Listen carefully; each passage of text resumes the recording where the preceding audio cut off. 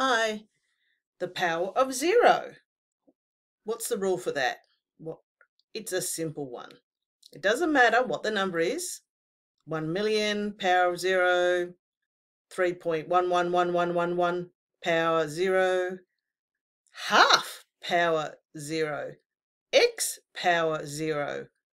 Always it equals 1. Why? Because if a number is divided by the same number itself, it always equals 1. But remember, there's something in front of it, like say, e.g. 8, and then the bracket, and then x power 1. The x power 1 still equals 1, but you got to remember the 8. You have to go 8 times 1 equals 8. So if it's alone, power 0 always equals